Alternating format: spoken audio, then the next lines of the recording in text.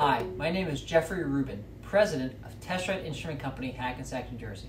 Testrite is an OEM manufacturer. What does that mean? It means that we make parts for your products. Now, Testrite's been in business for 101 years, and in that time we've made a wide variety of bases. So the base might be one piece of a project that we're making for you, or it might be all you need from us.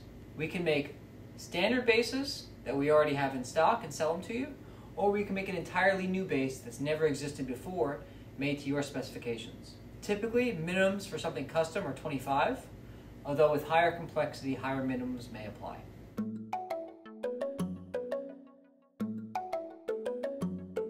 The first thing we're going to be talking about today are round bases.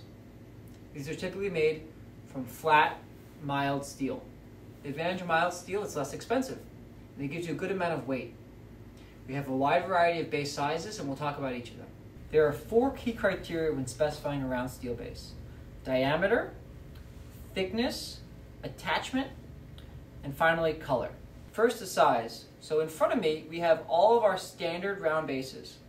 Now, if we don't have a standard size that meets your needs, we can make a custom size. Typically, there's a minimum of 25 pieces to start on a custom base.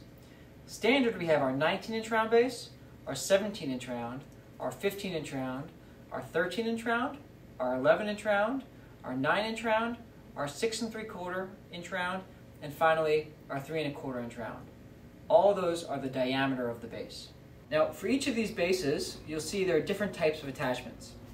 The first I'll show you on our 19-inch round base are 2 countersunk holes.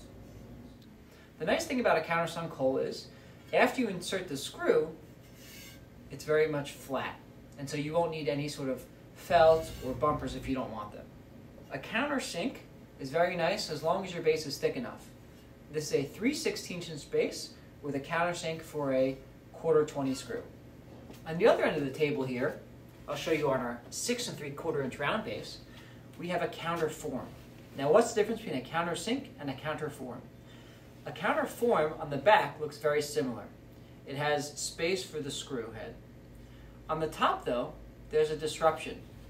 So in a situation where you're going to be attaching a tube where there's plenty of clearance for the disruption, a counterform may be an option. Why do we use a counterform? You can hide a larger screw head given a thinner base.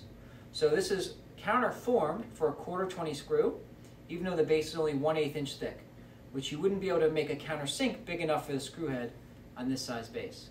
So it helps you save a little bit of money on the steel by using a different attachment operation. What you'll see, most of the bases in front of me have aluminum bushings. So let's talk about what that is. So this is an aluminum bushing that is peened to the back of the base. Peening is very much like a stapling operation. So there's an aluminum bushing that is flattened to where the outer edges of the bushing spread out to secure the bushing to the base. So this is a permanent attachment. And then we include felt bumpers on the bottom of the base to make up the space so that this doesn't scratch your floor. Typically, we use 1 screw to attach a base bushing to your upright, although sometimes we can do 2 or 3 depending on the amount of strength you need or the amount of rigidity. What's really nice about the base bushing, if I take a base with 1 screw from the bottom, it's very nice and tight to start if you tighten the screw.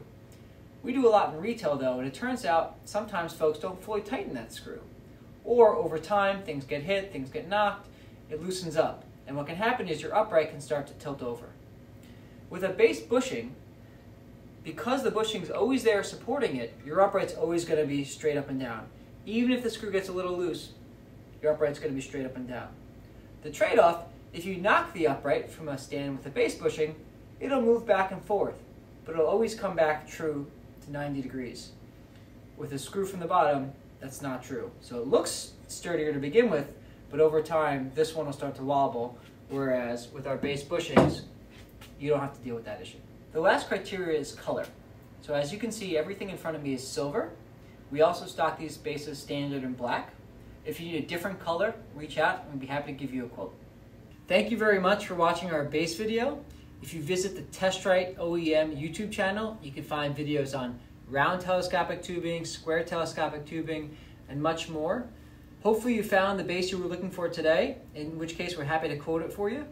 If you didn't, please reach out with a sketch, a photograph, or just your musings about what you're looking for, and we'll do our best to help quote it for you. You can email rfq@testrite.com or visit the website link below, www.testriteoem.com. Thank you very much and have a wonderful day.